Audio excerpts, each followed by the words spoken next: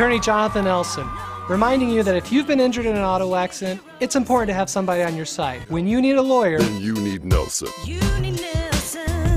The Nye County Sheriff's Office is warning the public about a potential telephone scam that is targeting Nye County seniors. Police say that a male caller is calling residents with the phone number 828-865-6131. He's claiming to be Harry Carter from the Social Security Administration. Officers report that he is telling the potential victims that their Social Security number has been suspended. The phone number that is being used is reusable and police say obtained lawfully through mobile phone-based applications and leads to no identity of the suspect. The caller is allegedly asking for personal identification of the victim. This information, they say, is used to sell on the dark web or other forums where criminals can obtain such info and use it to commit other crimes. If you believe that you have been contacted by a potential scammer, hang up and call the Nye County Sheriff's Office at 775-751-7000. Get as much information as possible about the caller to report to police.